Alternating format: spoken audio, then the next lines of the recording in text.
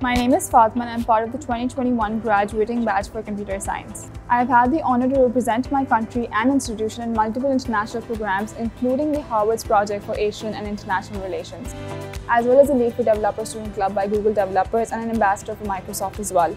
I was also awarded the prestigious WTM Scholarship by Google in recognition for my initiatives for women empowerment and diversity. For the past year, I've also been working at Bazaar as a product manager, hoping to revolutionize the retail industry of Pakistan. The biggest challenge for me was to own my gender. As a woman, there are many lines that are drawn on what you can and cannot achieve. In fact, I had almost backed out of applying for Google's Women Tech Maker Scholarship thinking, why me?